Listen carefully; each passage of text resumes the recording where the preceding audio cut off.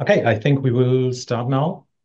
Welcome everyone to the Public Knowledge Project Annual General Meeting 2024. My name is Marco Tullney. I'm the chair of the advisory committee. I'm happy to see all of you joining us for our annual meeting. And as a global community, we always come together from many different territories. And today we've asked Marisa Tutt to start with a land acknowledgement. Marisa, please. Thank you and welcome. As Marco mentioned, my name is Marisa and I'm the Associate Director of Publishing Services at the Public Knowledge Project, or PKP as we call it. And as many of you know, and I'm maybe aware, that PKP has an institutional home with Simon Fraser University in British Columbia, Canada.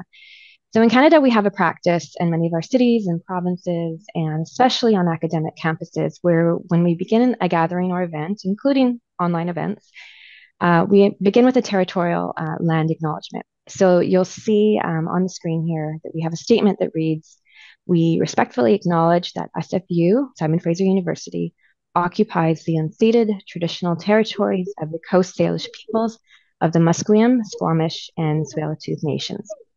And if you can see behind me on my little graphic, my image, these are the lands that you'll see behind me on my screen. These statements are meant to show respect to the lands and its traditional peoples as part of Canada's reconciliation efforts to combat the systemic erasure of First Nations, Métis, and Inuit history. So a land acknowledgement serves as a reminder of the long road towards reconciliation, but it can also be a symbol of appreciation for the stewards of the lands that came before us. And so these statements can be awkward, they can be often political, as they should be, because they reference complex historical dealings and events. And I've got a quick quote here that's been cited on website native-land.ca just to help contextualize the meaning and the purpose behind these statements. And it reads as follows. "If we think of territorial acknowledgements as sites of potential disruption, they can be transformative acts that to some extent undo Indigenous erasure. I believe this is true as long as these acknowledgements discomfit both those speaking and hearing the words. The fact of Indigenous presence should force non-Indigenous peoples to confront their own place on those lands." It's by Chelsea Vowell, who's from the Métis Nation, and it was cited in Beyond Territorial Acknowledgements.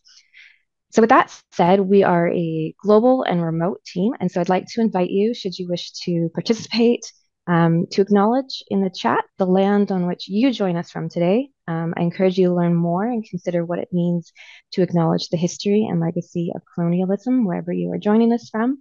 I'll start off in the chat. I'll share where I'm coming from today. And thank you for joining us and welcome.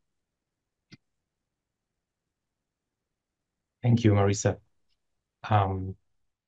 So we will have, people won't have the opportunity to use the chat actually, but we have the Q&A section in Zoom that can also be used to share these things, and we might think of a way to make that accessible.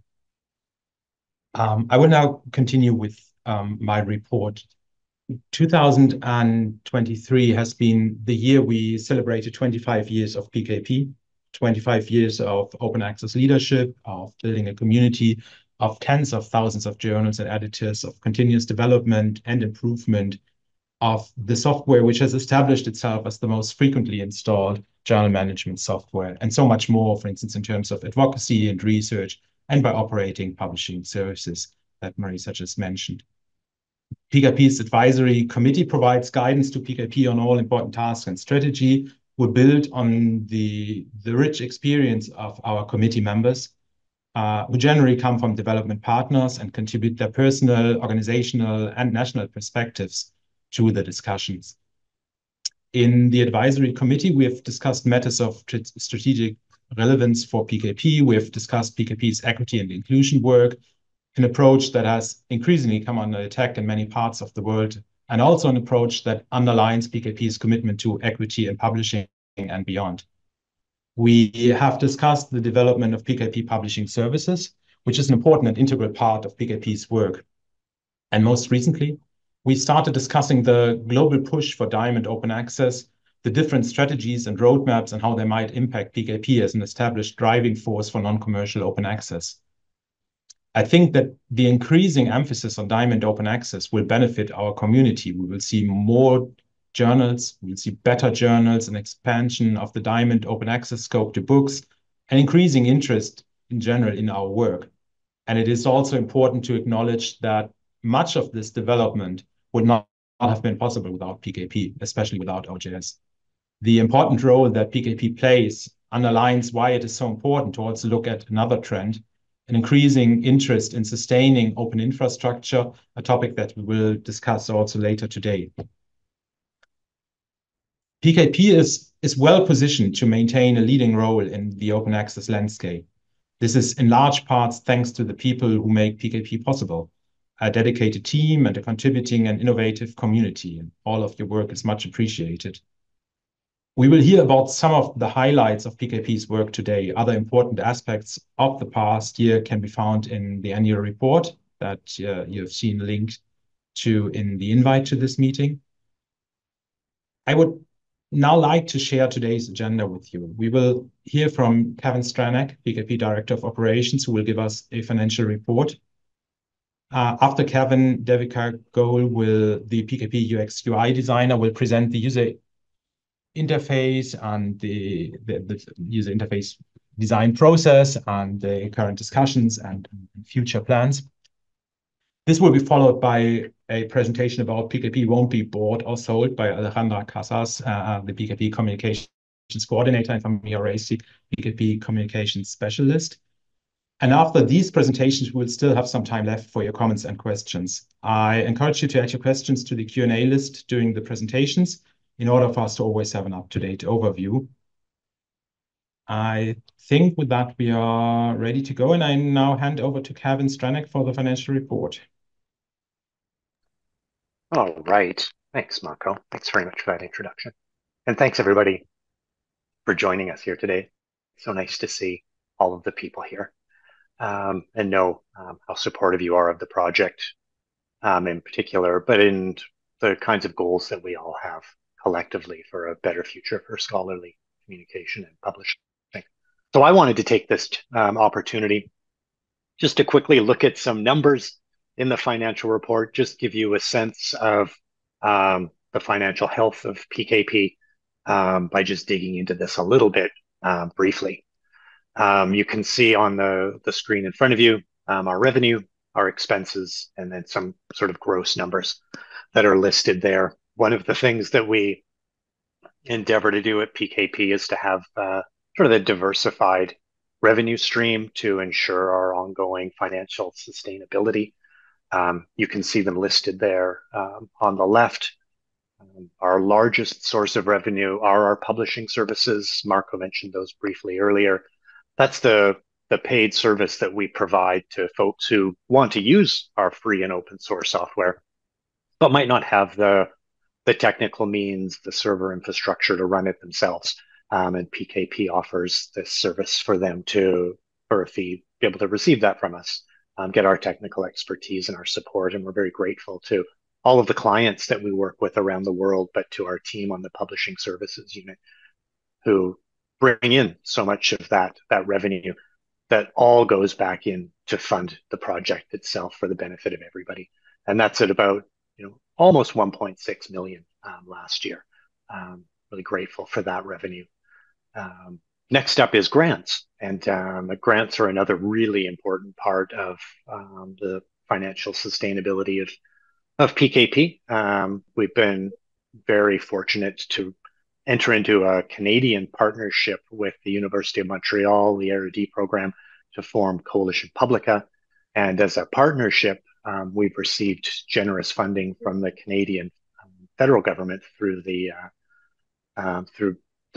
federal funding agencies there that sort of recognize PKP and R&D together as core open infrastructure in Canada and globally. And again, that brings in very healthy grant funding there. We also received support from ORCID in the previous fiscal year.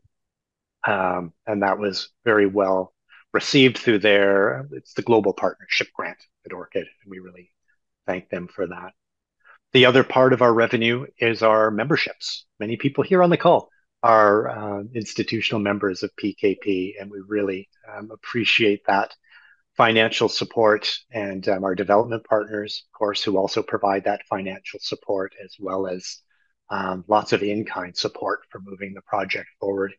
And this really, I think, reflects how much of a community-based open source project we are, where we really encourage people to sign on as members, to feel an ownership as part of PKP, to participate in our governance, to participate in our various committees and help set the direction for moving forward. So we thank all of the members and development partners for that. And of course, our home institution of Simon Fraser University that provides the foundation for us to operate in, provides us with all of the kinds of organizational HR support, finance support, legal support, all of those things that they lift us up with. And we appreciate that. And we've also received some sponsorships for some events in the past year, and we appreciate everybody who provides those as well. So as you can see, overall, the revenues for last year were about $3.33 million, which is just fantastic to see. And we've seen a steady growth in our revenue over the years, which has been great as we see the growth of PKP applications over time. And this allows us to sustain the ongoing improvements and development and innovations in our software, but also to continue to provide the kinds of free support that we offer through all of our documentation, online courses, support forum. So all of the money goes into that. You can see in the next pie, our expenses are all there. And you can see overwhelmingly, those are personnel expenses. PKP is all about the people. Our software developers, our support community, our publishing services community, all of the people who make PKP happen. There's a bit in there for some administration, for outreach and community support. That's reflected in things like the sprints that we try to hold twice a year and bring people together on. That sort of underwrites those. And then infrastructure, our various servers and different organizational software that we use to help run our operations. So by and large, it's people. Looking at just over 3 million last year, gave us a little bit of a surplus, which is nice to see. And that goes back into our total reserve funds that are currently sitting at about 1.7 million. Again, something we tried to build up to ensure a little bit of stability, confidence that if there's some ups or downs in those various revenue streams, we can weather those. So it's been important to us to try to build up a little bit of a reserve fund there. But with the surplus that we did manage to see in the last fiscal year, we felt confident to move ahead and bring on some new staff.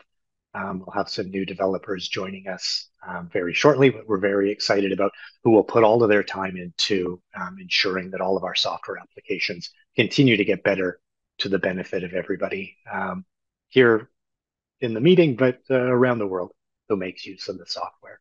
So that's really the highlight, the big picture. It gives you a sense of where we're at. And Marco, I think did we say we can take questions in the Q&A now rather than saving them all to the end? What do you think? Right.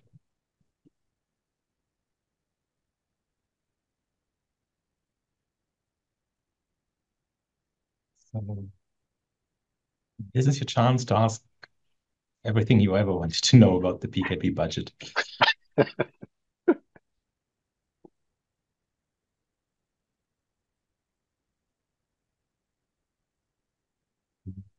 So we don't see any questions yet. We will still have some time in the end of this meeting if you think of any questions in the meantime. But other than that, I think, Kevin, we can move on. Yep, can move on. Thanks for that. Thank you. Okay, we will now continue with Devika's presentation. Devika, can you please share your slides? Oh, yeah. Sure. I'm just going to share my screen.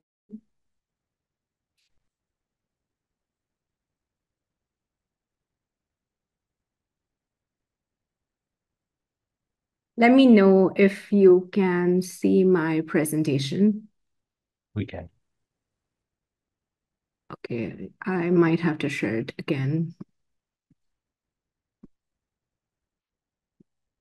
The great glitch of Alejandra, could you share the presentation? I think it's glitching on my system. I'm so sorry.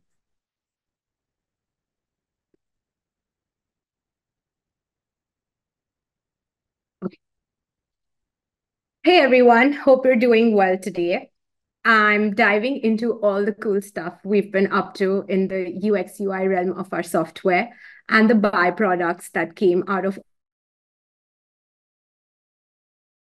all those efforts. For that, a brief introduction about me, and that's an accurate representation of my concentration face and not my grumpy face, I promise. But I'm Devika Goel, and I have worked for over 2 years with PKP as a UX UI designer. I focus on enhancing our software's experience, accessibility, sustainability, and inclusivity through design and user research, UX UI usability testing, and strategic analysis. I'm actively working towards PKP's mission of creating an environment that welcomes users of all backgrounds, ages, and abilities. Next slide.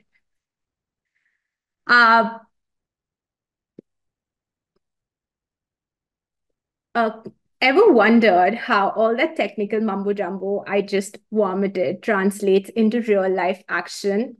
Well, let me take you on a quick tour through a day in a UX UI designer's shoes. So, as a designer, who is a part of the development team and such a big community, I'm constantly in conversation, whether it's with our PKP teams, partners, or community members. Why? Because it helps us thrive on understanding our community's needs, pain points, and aspirations. It's like being a detective gathering clues or just standing in front of the store buying candy. Once we, the development team, have gotten a handle on what everyone wants, it's time for us to put those insights into action. We shape these requests into clear specifications and then work with our partners to prioritize these gems into our development cycle and get the ball rolling. Next up, we research, design, and document, which means that I dive into the fascinating world of user research. But here's the twist. I'm not just studying our users around the world, their abilities and languages. I'm delving deep into the human mental models to craft an interface that feels like second nature. It's like peeking into the inner workings of the mind to unlock the secrets of seamless interactions. Armed with all the specifications we've gathered from our partners, it's time to put pen to paper, or rather cursor to screen, and I start designing. But it's just not about throwing together pretty pixels. We as a team are balancing the specs we received with the best UX, UI, and software development practices for a software like ours, accessibility guidelines, and real user feedback from our users around the world. Think of it as a delicate dance between creativity and practicality. And here's the secret sauce: we document every single decision we make. Not only does it help us keep track of our thought process, but it also ensures that everyone is on the same page. Next up, we test, collect feedback, and improvise. Once my designs are polished, and I take them for a spin to our developers' review and to understand what's feasible, accessible, and what's not. But that's not all. We make any final tweaks. I take my designs on a tour of our partners and community for some good old-fashioned feedback. Alejandra, could you move to the next slide? Yeah. Thank you. And armed with all the invaluable input, I dive back into the design trenches, and sometimes I might even take a little detour along the way, exploring new ideas of fine-tuning my approach. But in the end, it's all about crafting the perfect solution. Finally, it's time to a new workflow. Armed with all the revised designs and documentations, we usually present the solution on GitHub and Figma. And I promise it doesn't entail anyone crying to get all those GitHub issues approved and merged. The steps I described can be easily integrated into your teams to embrace design thinking and drive success, which brings me to the point. So what did 2 years of active UX UI efforts achieve for us? First, in the past, we used to jump right into development after collecting specifications, leaving developers to handle the selection and repurposing of UI components. But now, with the introduction of design interjection, that burden has been lifted. New systems have been implemented to ensure predictability and scalability. Furthermore, instead of waiting until after we release to collect feedback, we now conduct user testing and accessibility checks upfront. This proactive approach reduces the need for correcting features and solving issues in the next cycle. Initially, we conducted usability tests on design mockups before technical and accessibility assessments. However, as we progressed, we realized it's crucial to perform these assessments first. This approach ensures we present users with well-informed options, knowing the best development path forward. Next slide. Which is around the new design system. So Yarda and I collaborated to streamline and unify all UI elements from the redesign of submissions list, translating them into Storybook for developers. On the left, you'll see the colors and their various states in our UX, UI, and softwares. On the right, the translations into the Storybook for developers and partners to easily use. For this, Yarda and I conducted extensive research into color palette and selected an intuitive naming system to make it easier for developers to use. On the next slide, you can see another example where Yarda and I analyze how buttons affect user mental models and establish guidelines for their use to emphasize the right actions. This made our button usage more intentional and user-focused rather than arbitrary. On the right, you can see Yarda's brilliant work in translating these guidelines into the Storybook for developers. With this new design system and Storybook, Yarda and I aim to create patterns that are both accessible, intentional for the end users and developers alike. On the next slide, you can see the prioritization process. To ensure that we are collecting feedback from all PKP teams and aligning our work better, we developed a new prioritization process. After consulting with our community and users, each PKP team submitted feature requests and improvements for the next development cycle, mapping them on various metrics. We then prioritized and discussed these issues as a team before including them in the development cycle, enhancing transparency and collaboration across the board. On the next slide, you can see the submissions list. So we're currently revamping our submissions list, making them more intuitive, scalable across different languages, and to enable more actions directly from the dashboard, reducing the number of clicks. I, along with Nate, began by studying the specifications and user feedback, translating these insights into design. Then I conducted a user research last year to further refine these designs before passing it on to Yarda and Vitelli for development. Together, we're addressing edge cases and ensuring they align with both interface and development logic for editors, reviewers, and authors. Next up, you can see the user invitation process. This is just a few snippets from the entire process, but in collaboration with CraftAway, we revamped the entire user flow for inviting users to OJS, ensuring it complies with GDPR and gives users greater control over their data. We also integrated ORCID into the system more efficiently. Next up, you can see the discussion threads and to-do lists. I promise this is just a working prototype and has nothing to do with the final designs. But we explored this topic in great depth during the Minneapolis sprint, and together with the community, developed specifications and a user flow to incorporate a task list into the workflow, which will help editors manage their workload more efficiently.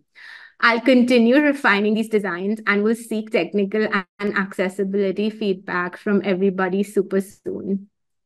Next up, you can see the multilingual form fields. Again, these are just prototypes and I've been toying with a lot of options. but our software's form fields had usability issues and couldn't scale for various languages. I'm currently developing two options. As you can see, there are like two options for form fields to improve information entry, especially for multilingual content, which means, and sadly, that we'll have to say goodbye to the old globe icon. So I've selected around 7 to 8 workflows in the system which involve forms, and I'm creating 2 or 3 UX UI options in 3 or 4 languages. So this will be reviewed for technical and accessibility standards. And once that is done, I'll gather community feedback through a usability testing session, which I will conduct later in the year. So if any of y'all are interested in participating in the usability research, please share an email and I'll add you to the testing group. Next up, you can see the ROR multiple affiliation. So Alec, Bojana, Ghazi, and I are developing an intuitive way to integrate ROR and multiple affiliations into the workflow. And this is also still under development. Next up, there are some things to look out for because our list of upcoming work is extensive and I can't cover it all, but here are a few highlights that I'm really excited for. We're revamping the author file revision workflow and enhancing editor assignment process by showing data around editor workload. We're doing this in collaboration with Ubiquity. We're also ensuring multilingual data is displayed and filled in the most intuitive way throughout our softwares.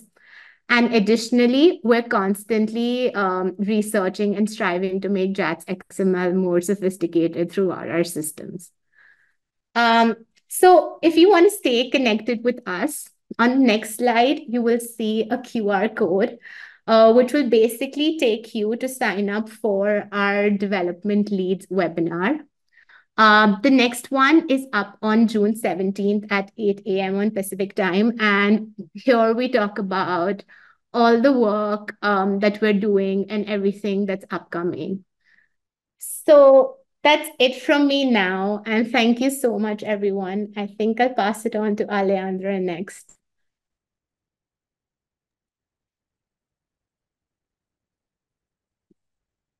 Thanks, Devika. Mark, I don't know if we're opening the floor to questions for Devika. Oh, I think you're muted. Sorry. Okay. We can and we should, but there are no questions yet. So thank you, Devika. We might get back to you when we will enter their questions later on, but we can now continue with Alejandra and Famira. Perfect. Thank you. Thank you very much. Well, hello, everyone. I'm Alejandra Casas. I'm Communications Coordinator of PKP. And I will talk today together with Famira Racy, who is PKP Communications Specialist, about how by design PKP is not for sale.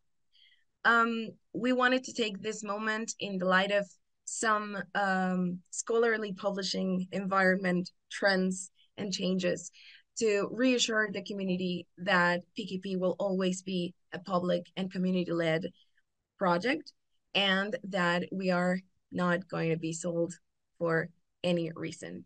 And just to make sure that this is much more than just speech, we wanted to share with you what are the reasons behind this fact.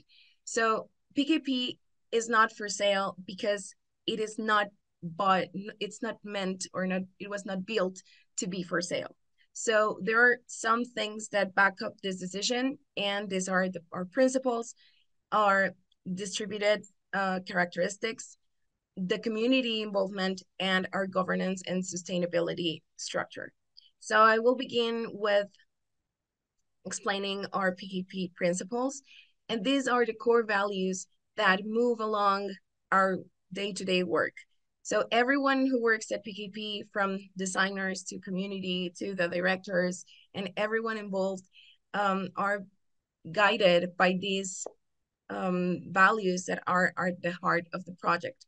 So of course we have openness, inclusion, innovation, collaboration, and the one that I feel most close to our mission the worldwide right to knowledge. So these principles are not only the base of our work, but also they are the base of our partnerships and of our community, because we always are searching for institutions, organizations, and individuals that share these values and work with us, supporting them and respecting them.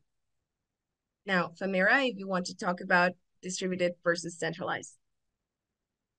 Right. So thank you, Alejandra.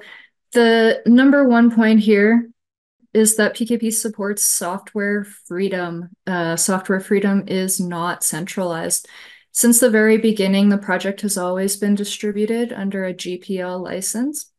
And what that means is that there's a guarantee around the freedom to use, study, modify, and distribute our software, and that any work derived from the original software is then subject to the same terms. So this distributed nature also means that PKP's software cannot be closed to others' use and will remain available as a common good on these terms to scholars and the academic community forever. That's what we're going for. This license has made it possible for more than 40,000 journals now worldwide to publish in an independent, distributed fashion.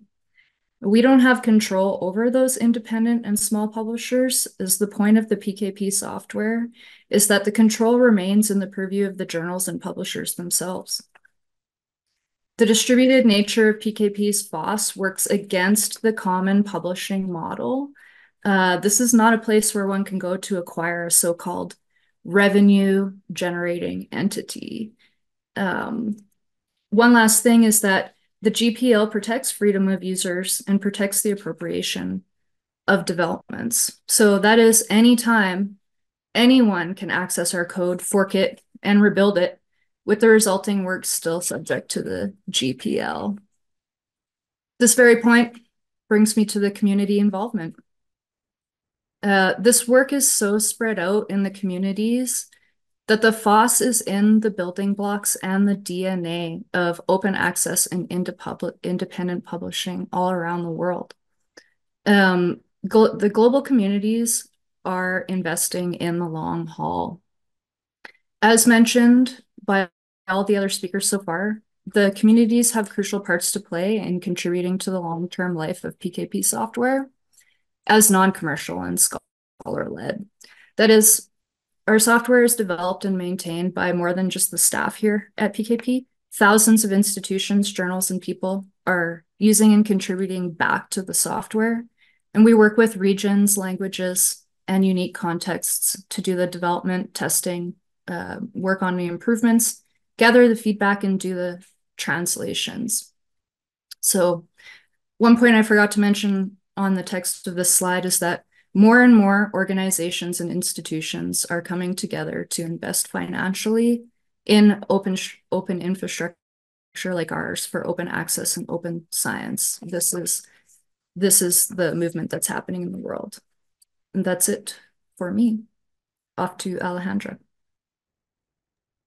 Thanks, Famira. So following with this idea, some people who might not be close to the project, that I don't think are the people on the meeting today, but maybe people who are just listening to this for the first time might ask, well, how do you sustain yourselves? And this connects with how, with the report, the financial report that Kevin just talked us through. So I will talk a little bit about our sustainability and commercialization, not against commercialization structure, sorry.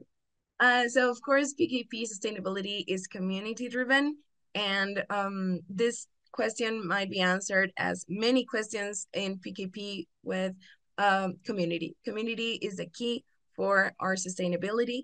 As Kevin mentioned, of course, we have PKP members, which are financial contributors, development contributors, and also in-kind contributors that help sustain this project.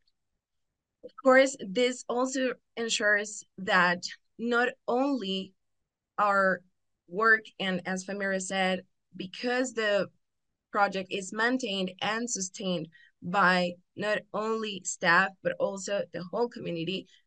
Even if something ever happened that PKP were forced to stop existing or working, the software and the project would be free and would be safe because of all of you guys.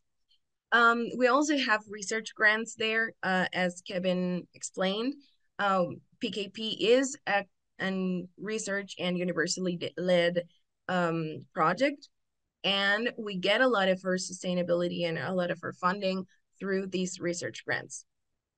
Of course, the second part, and as we saw on the financial report, one of the most important parts of our sustainability is PKP hosting and services, which is also community-led because it was created from seeing the necessity of the community and having support that for teams or institutions, organizations that could not have the technical requirements or the technical resources to host OJS, OMP, or OPS installations by their own. So what they do is they come with us and PKP provides these services for them.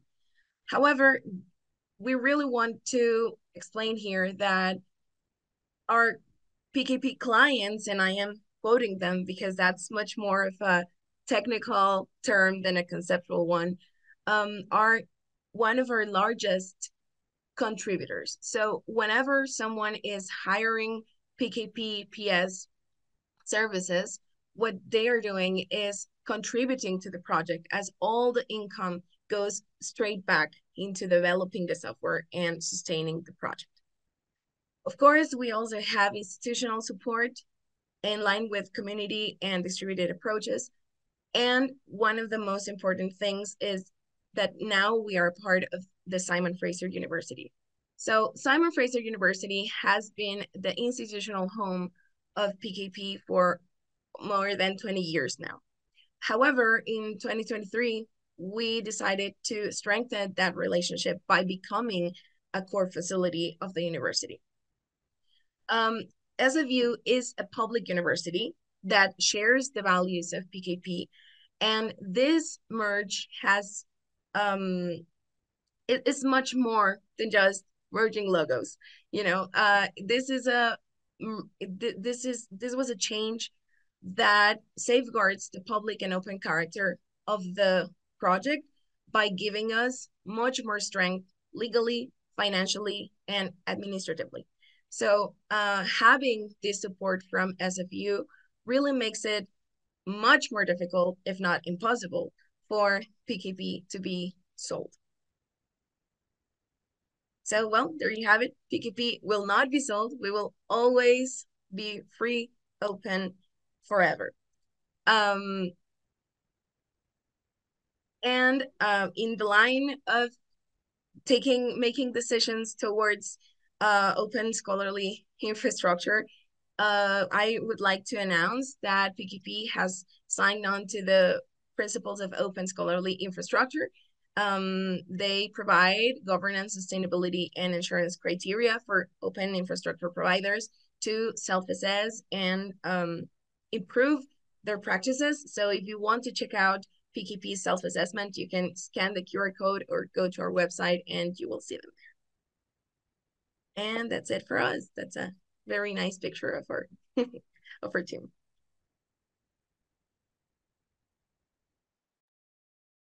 Thank you, Alejandra and Famira.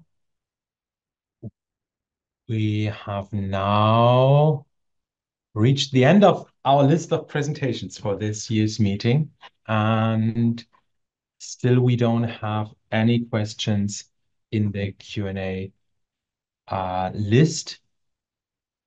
If you are still typing or still thinking of questions, this might be a good moment to speed up.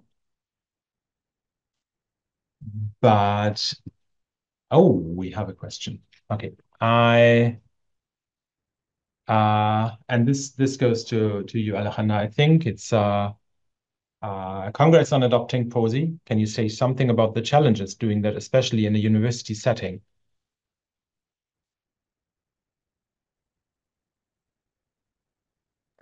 of course. Well, the POSI criteria. Oh, sorry. Are you still looking at the presentation? Oh, something happened. Wait, I'm going to listen again. Share my screen. Okay, I think that's it. So the POSI criteria, as you might know, they give us governance, infrastructure, and insurance guidelines towards improving how we run and sustain open infrastructure projects. So most of the things are led to, for example, not having a revenue-based activity, or for example, opening data and infrastructure, taking care of privacy and data security for users. So all of this have to be very carefully crafted within the project, but also respecting a university's structure and oh, Alec raised the hand. So yeah, I think that Alec can help us if you want to say something. Sure, yeah. So one of the things about POSI is that POSI aligns really clearly with the work that we've been doing for a long time, but it's really good to see a set of principles articulated clearly that organizations like PKP can sign on to. So I would say SFU's been generally very supportive of this sort of thing, but it wasn't really a challenge for us to sign on. There was one interesting tension because the POSI is a set of statements that lead towards the open science principles, and those are kind of an obligation when you sign on to them. And in contrast, the GPL license that our software is released in explicitly enshrines freedoms on the use of the software. And so in some ways, signing on to POSI puts a bit of tension between the freedoms that the GPL provides and the obligations that POSI suggests that scholarship should meet. We were able to meet both of those, but in a way, it's interesting because the freedoms enshrined in the GPL seek to be limited to some extent by POSI. But our emphasis on open access and our long-standing commitment to free software made it a pretty easy one for us. It's really good for us to see this kind of broad statement in support of open scholarship that many organizations could sign on to, and it was easy for us.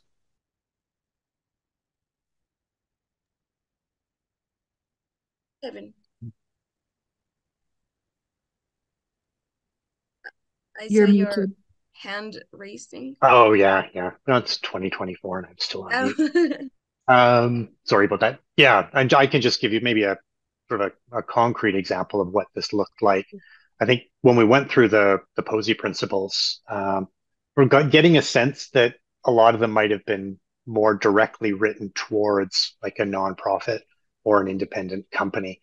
And because we're embedded in a university, any of our responses to those questions had to be within the university context. We're very fortunate that SFU is very supportive of what we're doing, and SFU is very aligned in our values. So these generally fit, and it wasn't an issue. But sometimes some additional explanation was needed. When you talk about governance, of course, PKP has our advisory committee that's so important for guiding us.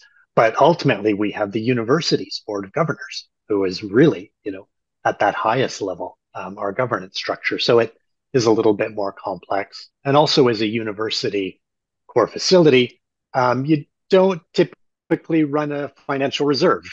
You spend your budget out every year and then you get a fresh budget in the new year and you move on. And if you have unspent money, sometimes it's sort of drawn back in because you didn't need it. So there was some challenges with how that works. Again, fortunately, our university is supportive, understands the unique nature of PKP, and understands that we need to run that kind of a financial reserve. So it was supportive of us there. So while this has been a useful exercise for us to review these excellent principles, to share with you how we meet them or where we're continuing to try to make some improvements or changes, it also facilitated a really good conversation with our university about this is what the community is looking for. This is the kind of project PKP is. Can we align those? And that's gone very well. So it was a very good experience.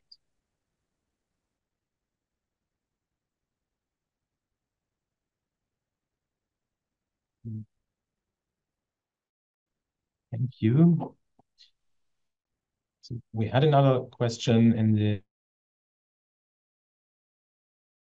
the Q&A about the timeline for upcoming UI updates. Devika has already answered the question in the Q&A section. Do you want to add something in this meeting, Devika, or maybe show the release plan? Sure. So basically, it's going to be a part of our 3.5, which is supposed to be a long-term support release. And if you go on PKP's GitHub projects, I have shared a link. There's a public roadmap where you can see all the upcoming work that we've been up to and what's in the pipeline. So yeah.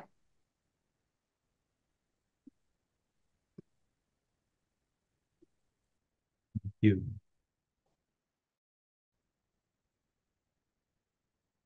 So, are there any other questions about today's presentations?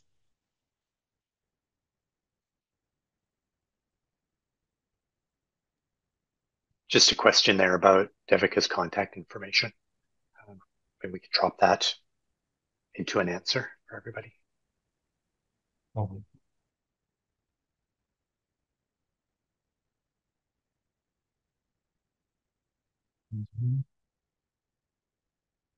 Okay. So I don't see any other questions in Zoom. I think that means that we didn't leave out any information that you needed in today's presentations, and I think we're ready to come to an end. Thank you to all speakers and to everyone involved in the work presented today, reflected in the annual report and in so many events that PKP has been offering in the past years. I think that there will be I'm pretty sure there will be future opportunities to talk and to learn and to get more insight into PKP's work. But for today, this is the end of this meeting. Thank you all for attending. See you soon. And I think congratulations to be a part of this community. Goodbye. Thanks everyone for coming. Bye-bye. Bye. Thank you. Thank you.